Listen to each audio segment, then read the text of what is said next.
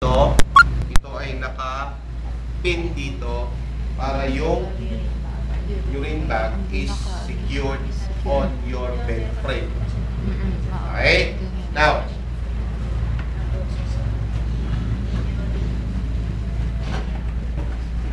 ito yung tongue screen. Ito yung ballpen. Ito ang pang-ipit. Panglinis sa catheter. Sa cotton. So usually, yung catheter comes in a sterile pack. We call it what? Poly catheter. Okay? May mga sizes dito. Okay? May sizes and only what? Doctors and nurses can insert this. Okay?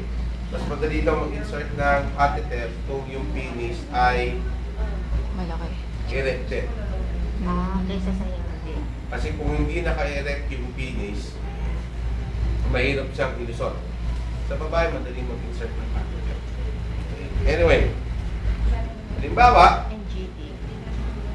yung patient ay Tube. unconscious, patient Comatose. has paralysis or comatose or any condition wherein They can move. food cannot be delivered through the mouth. Okay? Kailangan mag-require ng tube feeding. We also fuel recovery with good nutrition.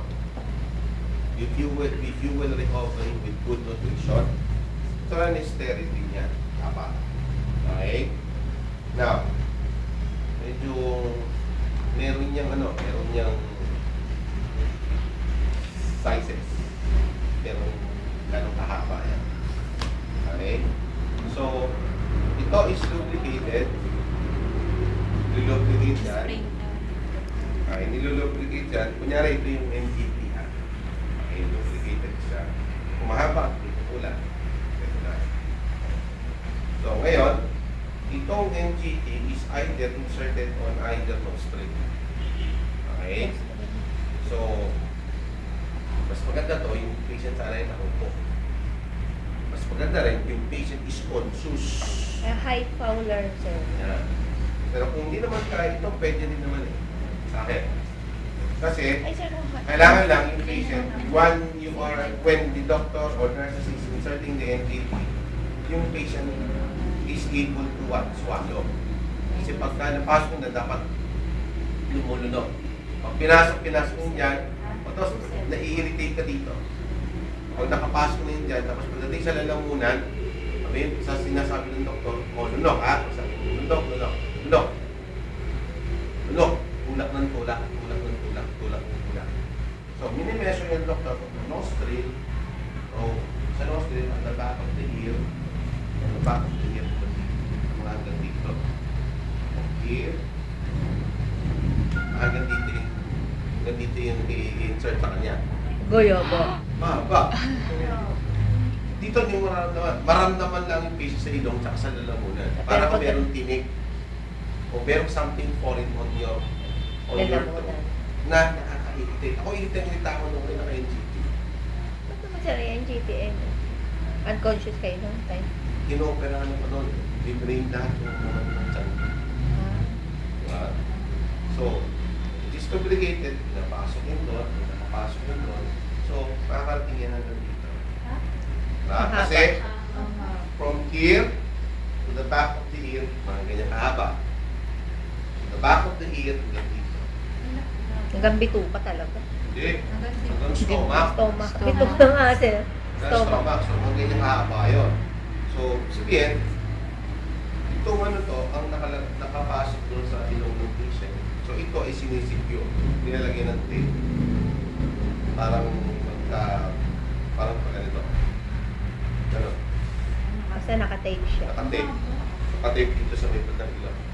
Ito yung hinihila ng mga pasyente. Bakit hinihila ng pasyente? Naiirita sila. Yung catheter, nakakairita rin. Diba? Yung iba naka-IV, naiirita rin sila. Bakit? Kasi, sila basta makagalaw. Diba? Meron mga posisyon. But then anyway, di ba?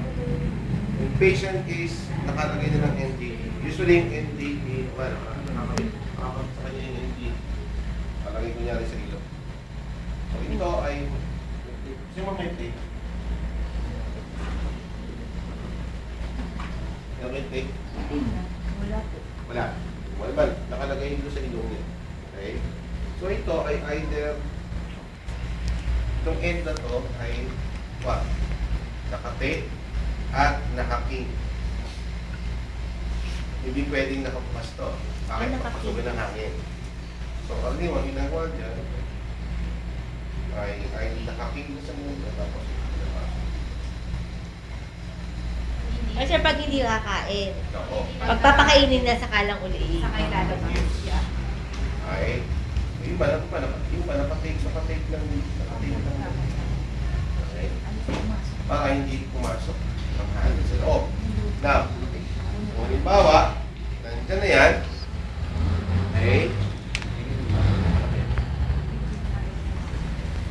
Oh, kaya pala yung iba dala-dalawa. Yung isa oxygen, yung isa ganyan. Ay, si Barty sir, yung iba dalawa ang rito. Iba yung ilong, oxygen. Pag hindi. yung Ay, oxygen, oo nga. prong yun. Dito. Dalawa yung maliit lang yun. Ay, yung nakatong. Oo, iba naman yung... Hindi na, maliit lang yun, mga ganyan lang yun. Hanggang dito lang yun eh. Dito lang. Maliit yun, hindi yung diretso hanggang doon. Hindi. Maliit lang yun, mga ganyan lang yun. Okay? It helps the patient to breathe. Kung meron siyang kasi merong tinatawag na oxygen tank, merong regulator. Yung regulator na yun, may bola yung sa gitna. Maliit na bola, pero ina-adjust doon. So, ina-adjust yun, depende sa need ng patient. The higher the value, mas kailangan niya ng oxygen. Pero karaniwan, nasa gitna lang yun. Okay? Si Madir, noong dinala from recovery room, meron pa rin siyang oxygen. Hihirapan siyang minga. Pero sabi sa akin ng doktor, sir, pwede na ulit natin i-win sa anong i-win? Winning. W-E-A-N-I-N-G. Pag-ihiwalay. Winning. Parang bata. Dati dumidete yung na. Yun yung uso parang winning. So, yan. So, pwede mo, from time to time, since ikaw naman lagi nandyan, pwede mo tanggalin yung oxygen. Kung kaya niya na,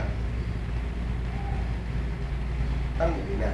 Pag nahirapan, takbo ka na, sige na, ubusin mo yung oxygen. Bakit mayroon na yun? Sayang. Pero di naman, yung dependency. So, sumunod nun, buti ko na tinatanggal, tapos pinakasan. Sabi nun, okay na. Kasi nung una, naka-endotracheal tube. Ano naka-endotracheal tube?